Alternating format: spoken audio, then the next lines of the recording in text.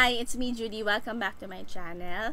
For today's video, gagawa tayo ng unboxing and first impression review of the handheld garment and facial steamer. Ayan, kakarating lang niya ngayon. So, let's see kung nagwo-work ba ang garment steamer na ito. So, buksan na natin. Binili ko to kasi gusto ko matry kung okay nga. Kasi masyado akong tamad magplansya ng mga damit. So if I have this garment steamer, sa tingin ko mas mabilis na kasi nakakatamad magplansya, di ba? Kailangan mo pang mag-set up ng saan ka magpa-plansya. Init-init ang plansya. Kaya gusto ko matry ito. Mura lang naman to see if it actually works. Also, I think okay siya for traveling. Kaya siguro medyo maliit. Baka lang. Travel size. And nakalagay dito facial steamer. So, 2-in-1 product. So, pwedeng pang straight ng damit and pang facial steamer. Okay? So, bubble wrap. Bubble wrap. Bubble wrap. Ayan.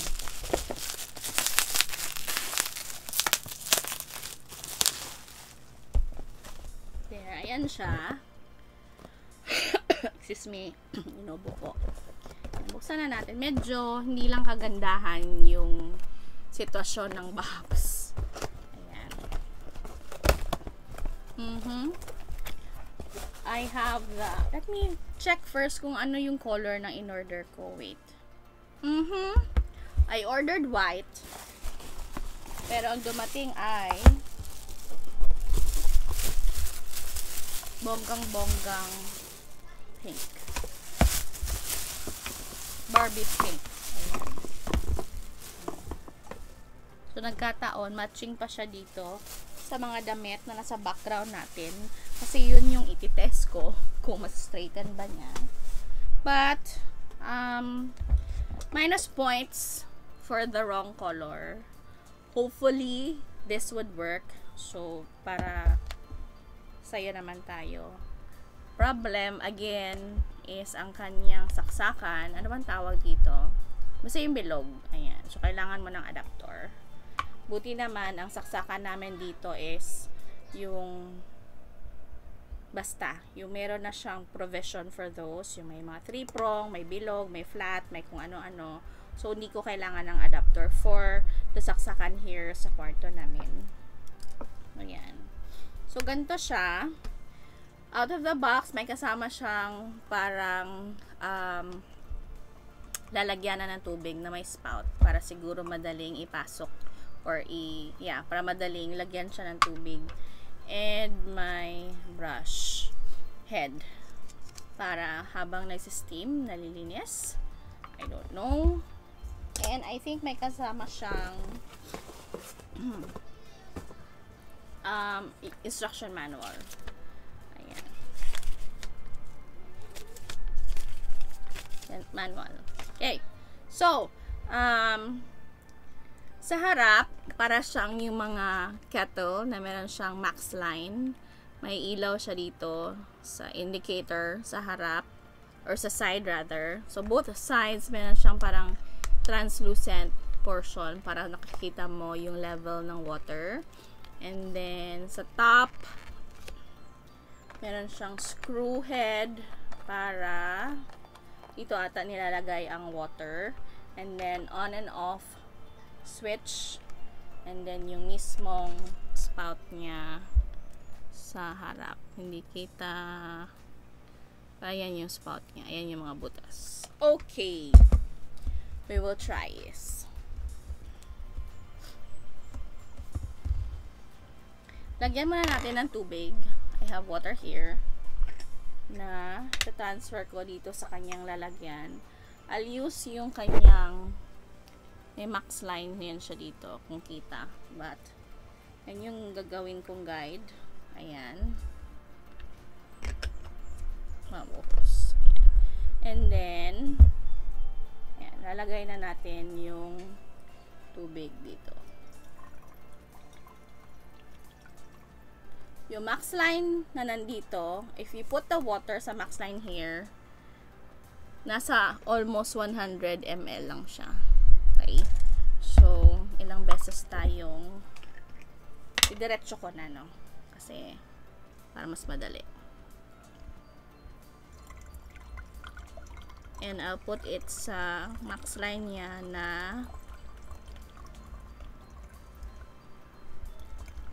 300 ml. So, ayan yung tubig natin. Nasa 300 ml. Then, to tighten, try this one. Ginagayan lang siya.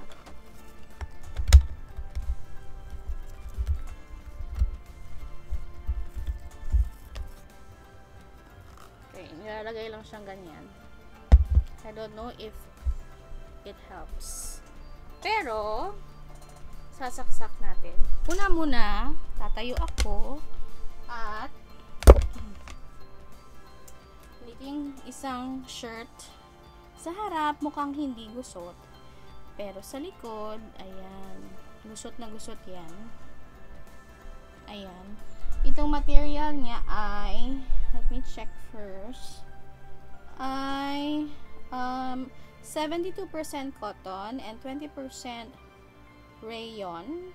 Tama ba? Combination 100% cotton. Yun yung nakalagay dito, kung saan na nababasa ninyo. Ayan. But, sabi niya, cotton. Okay, sasaksak ko muna. Nasaksak ko na. And then, yung sa top pala, meron siyang, I think, yung sa taas is for the steamer on, off, and I think this one is for the face. Let me check first. Hindi nagbabasa ng manual. Okay. But let's wait for it to boil. Habang nagbabasa, let's see.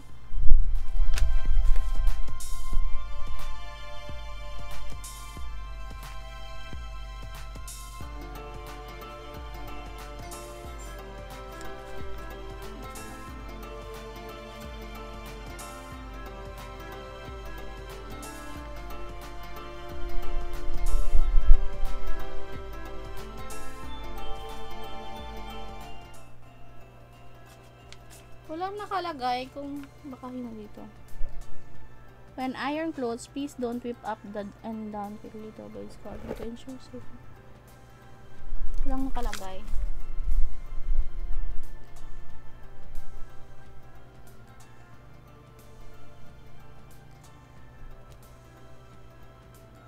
Wala nakalagay which is which, kung ano yung pang face steaming and pang iron na button.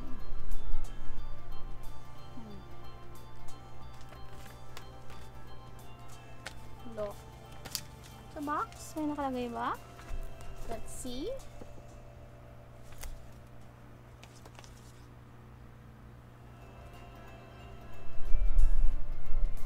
Wala rin.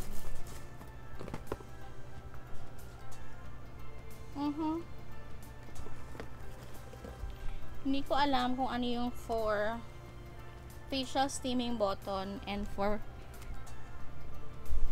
pero hindi pa siya naboboil. Maybe we'll put yun sa top.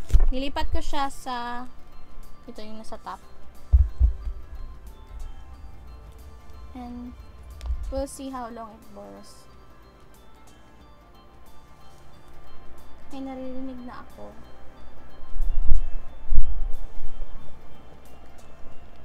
Ayan. Nagbo-boil na siya. And steam is coming out. Let's see if this helps. I think paganyan lang naman siya. I think.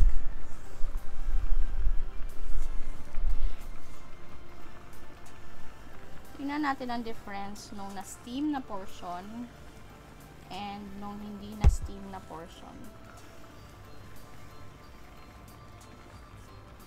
Lalo na dito sa baba. Medyo talagang wrinkled yung aking shirt.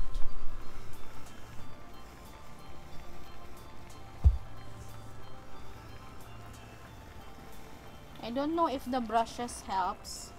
Parang wala namang naitutulong. Pero, ayan, may steam talaga siya. Sana nakikita ninyo, nalilipad lang ng hangin. So, nakailang pass na ba tayo dito? Ayan.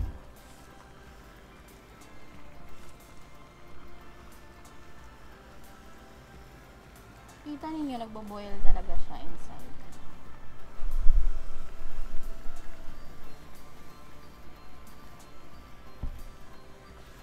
May difference ba? I think meron naman. Sana nakukuha ng camera yung difference. Pero nakailang pass muna ako bago nakita yung difference. Ayan.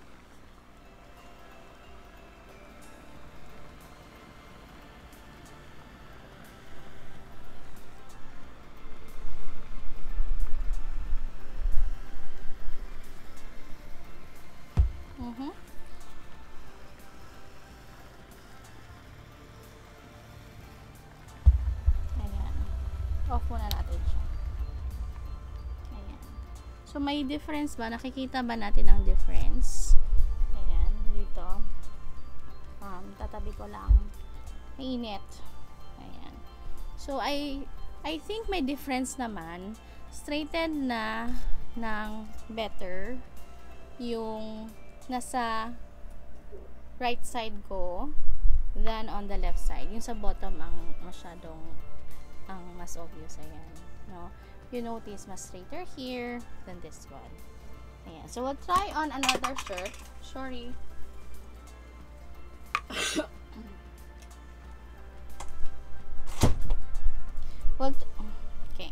We'll try on another shirt. This one naman is a darker shirt. This one is also a cotton shirt.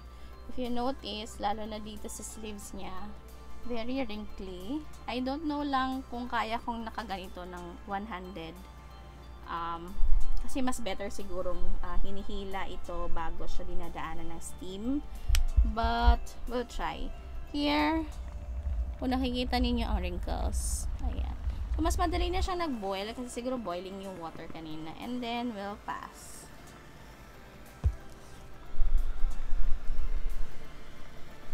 Ayan.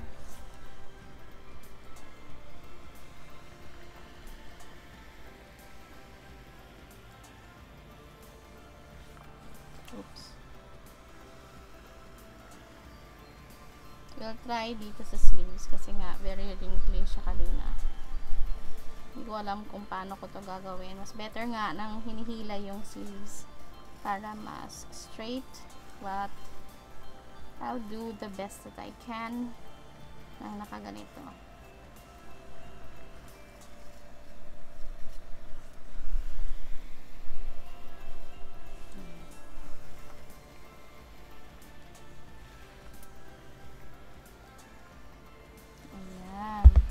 And this one is obvious enough na at least here sa akin, this one is obvious na dito if you notice wrinkly pa ang damit, may texture pa talaga siya, unlike on the other side na smooth na siya.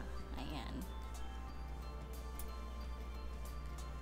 yung difference there. Okay, now we'll try on a thicker cloth. It's polo shirt ni husband. I don't know yung mga polo shirts kung ano yung material nila or cloth nila. But this one, if you notice, it's also wrinkly. Kasi kakalaba lang nito. Ayan. So, we'll see kung sa ganitong material, nagwo-work pa siya. Ayan. So, again, here, wrinkly. Yan, and then we'll try to straighten this out. Ayan, especially here. Ito.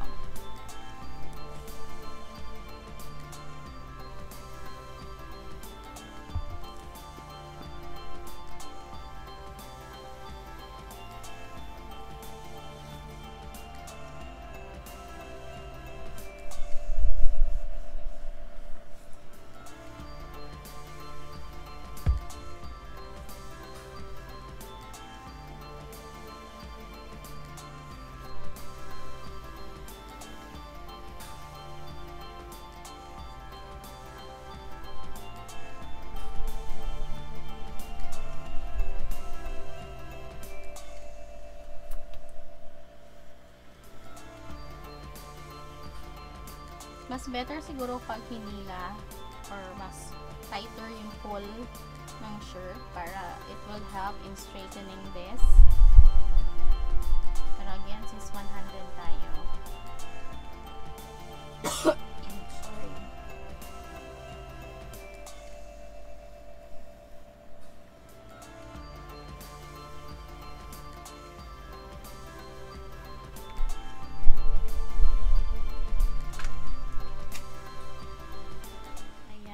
So, medyo basa dahil doon sa steam. Pero, I think it made a little lang na help. So, here, medyo hindi pa niya natanggal yung mga wrinkles here. Pero yung mga maliliit na mga gusot, medyo nakuha niya. Medyo damp na yung damit dahil nilapit ko talaga yung steamer. So, pwede na siya. I think for mga mas makakapal na mga cloth, I think you have to pass the steamer pa more compared to the cotton or yung mas mga manipis na cloth dahil talagang it help, no? Pero sa mga makakapal na mga tela, medyo kailangan ilang pabalik-balik pa, but may improvement naman. And also, sabi nga nila, hindi nakakasira sa damit yung steaming than ironing it, kasi kung iron nga daw, naiipit, madaling masira yung mga damit kasi masyadong naiipit and sobrang init. So with steam daw, sabi nila, number 1, it helps disinfect, and yun nga, mas nagtatagal yung mga damit, dahil hindi agad silang nasisira dahil sa sobrang init at naiipit. So we'll try the facial steamer option of this device. So maglalagay ako ulit ng tubig, konti na lang para mas madali siyang mag-boil.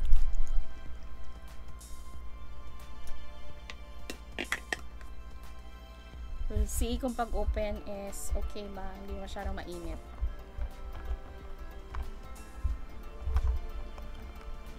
Naman, lagyan natin siya ng tubig. Oops. Okay.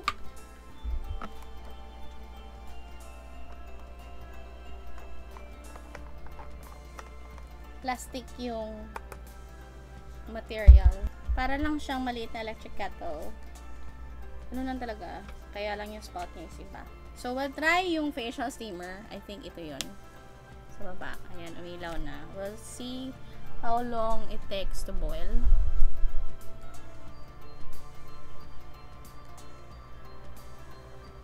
I think hindi ko na kailangan mag facial steamer dahil sa init.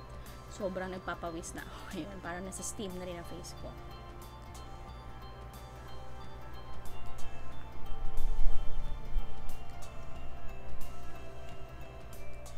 Medyo mainit na siya to touch. And it's still not boiling.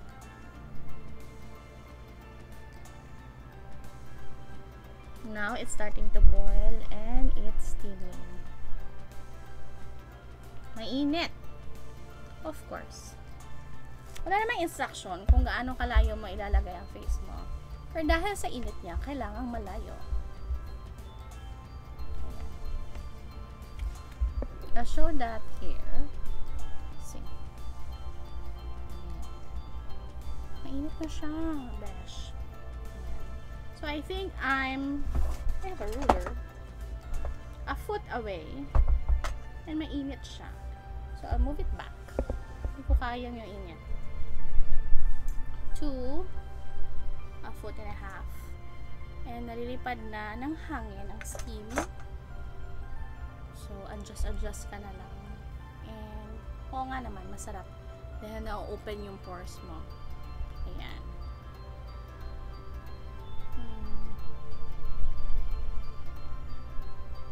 Mas mahina nga yung boiling niya compared to the garment steamer option niya. If you notice here, ayan, hindi masyado siyang nagbo-boil.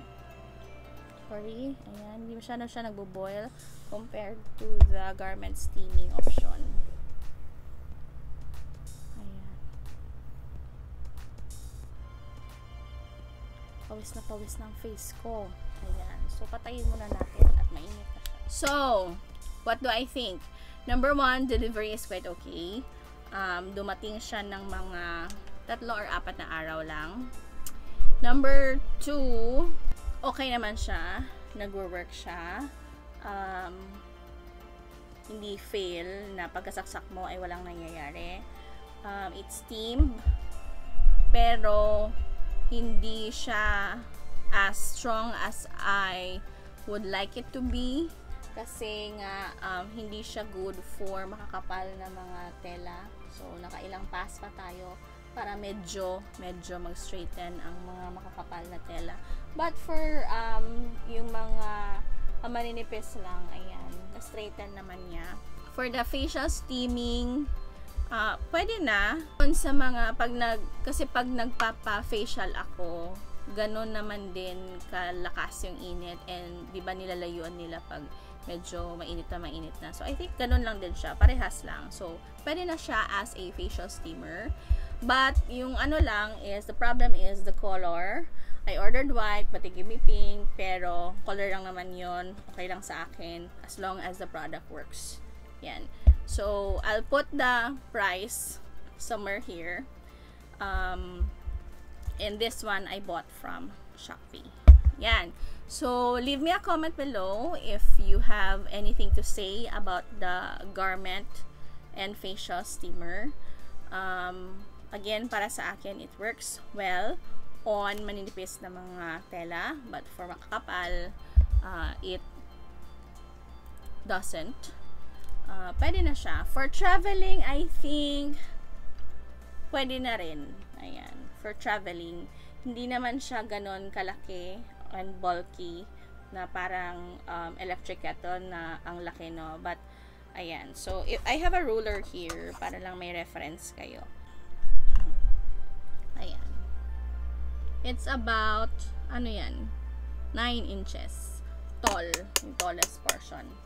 And then, about,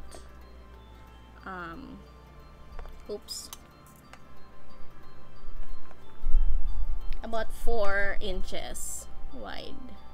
4 ba yan? Yeah. So, leave me a comment below on what you think about this product. If you want to buy this, will this be useful to you? Or would you buy a mas mahal na version? Doon yung mga malalaking garment steamer. Or would you still opt for the typical plancha? So, that's it. Thank you for watching and see you on my next one.